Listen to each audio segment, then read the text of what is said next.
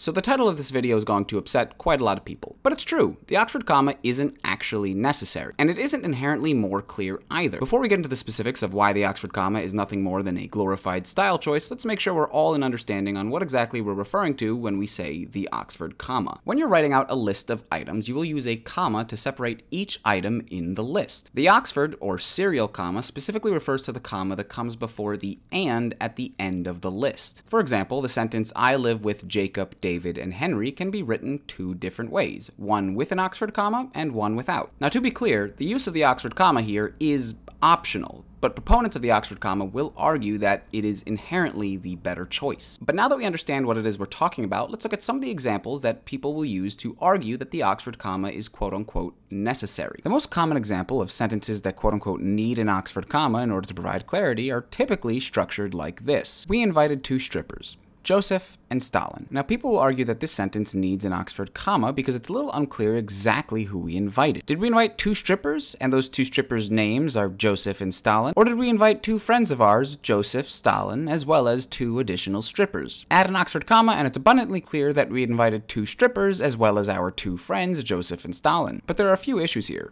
Number one, what if these strippers' names are Joseph and Stalin? Well, then I would like to write it like this, but now everyone's going to assume that I forgot an Oxford comma. So now I have to use a colon. But I suppose more importantly, you don't actually need an Oxford comma to clarify this. Just reword the sentence. We invited Joseph, Stalin, and two strippers. No Oxford comma necessary, and it's still abundantly clear that we're talking about four people. I'd also like to add that this is how you would naturally say this sentence in order to avoid any sort of ambiguity, because it's very difficult to perfectly convey a comma in a sentence structured like this. Virtually everyone is going to assume that the strippers' names are Joseph and Stalin, regardless of how you pause or enunciate the sentence. Now you might say, wait a minute, if you leave the comma in, you don't need to reword the sentence at all. And that's true, but this brings me to my second point, which is that the Oxford comma is actually just as likely to create ambiguity as it is to remove it. Let's modify that original sentence just a little bit, and instead say, we invited my mom, Mariah Carey, and a stripper. Hold on a second, am I saying that Mariah Carey is my mother? Well, she obviously isn't, so we need to clarify that. You know how we can do that? By actually removing the Oxford comma. Without the comma, it is now abundantly clear that we're talking about three people. And that's because the Oxford comma does not provide any inherent clarity. For every single poorly written and contrived sentence that you can come up with that quote-unquote needs an Oxford comma, you can come up with another sentence that needs to remove the Oxford comma in order to provide clarity. But because the Oxford comma has apparently the best PR team on the planet, so many people are convinced that the Oxford comma provides some sort of inherent clarity, despite the fact that you are just as likely to come across a sentence where the Oxford comma actually makes things more ambiguous. Now, one of the most common arguments in favor of the Oxford comma is that it is incredibly important in legal documents. You might have heard that there have been dozens and dozens of court cases decided by a singular Oxford comma. No, there have not. There has been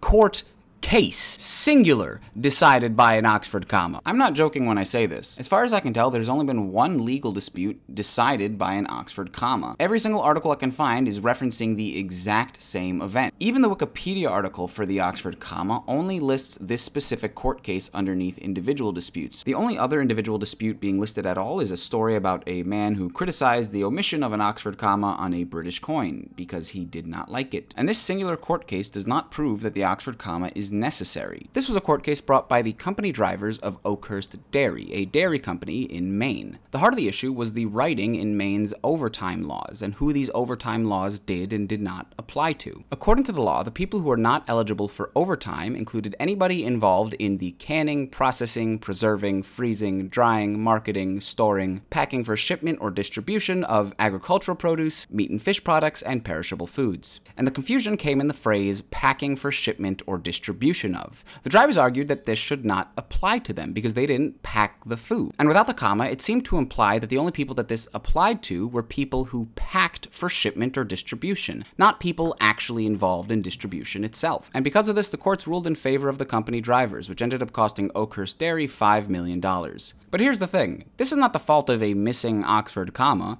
This is just a poorly written sentence. The words shipment and distribution, while not synonyms, are incredibly similar. And so if you put them right next to each other, of course people are going to assume that they're grouped together. Put distribution literally anywhere else, and they do not have this problem. Additionally, every single item in this list, except for distribution, is a gerund: canning, processing, preserving, freezing, drying, marketing. And so by writing distribution instead of distributing, it makes it again seem as if it is part of packing for shipment or distribution, because every single item in this list ends with an ing. So if we change distribution to distributing and put it literally anywhere else, well, then the Oxford comma is no longer necessary. And if you're arguing, well, they wouldn't have to rearrange the list at all if they had an Oxford comma, that's true, but remember, it's just as likely that the Oxford comma would cause this confusion as it would clear it up. Which is why the Oxford comma is not the answer here, because the Oxford comma is not what provides the clarity. It's the clarity of the sentence that provides the clarity. There are also a couple reasons that let us know beyond a shadow of a doubt that the Oxford comma is genuinely never necessary. The first of which being is that the Oxford comma is almost never used in any official news publication in the United States. Now yes, people will argue that this is because of printing costs, but this is still something you have never noticed or been confused about. And that's because you do not need an Oxford comma to write well. But perhaps the most convincing reason is the fact that English is one of the only languages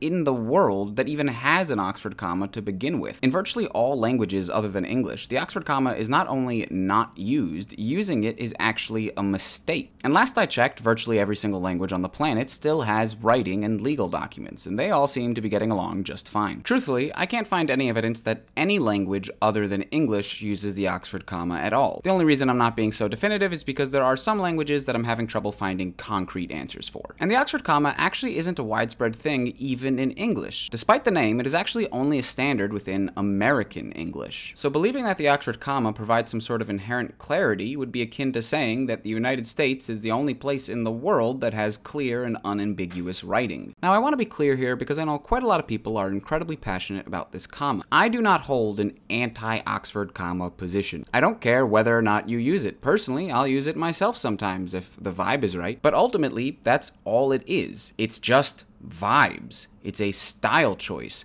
but believing it's inherently better or more clear is just wrong. And I know that plenty of people who grew up in the United States, including myself, will say that it feels very strange to have a comma for every single element in the list except for the last one. But the thing is, people who grew up not using an Oxford comma will say that it feels strange and redundant to put a comma before the word and. And both of these critiques are equally valid, because ultimately, whether or not you use the Oxford comma is just a style choice. And truthfully, if you're in a position where a single comma can completely change the meaning of your sentence, you should reword the sentence anyways, because a single comma is incredibly easy to miss when reading.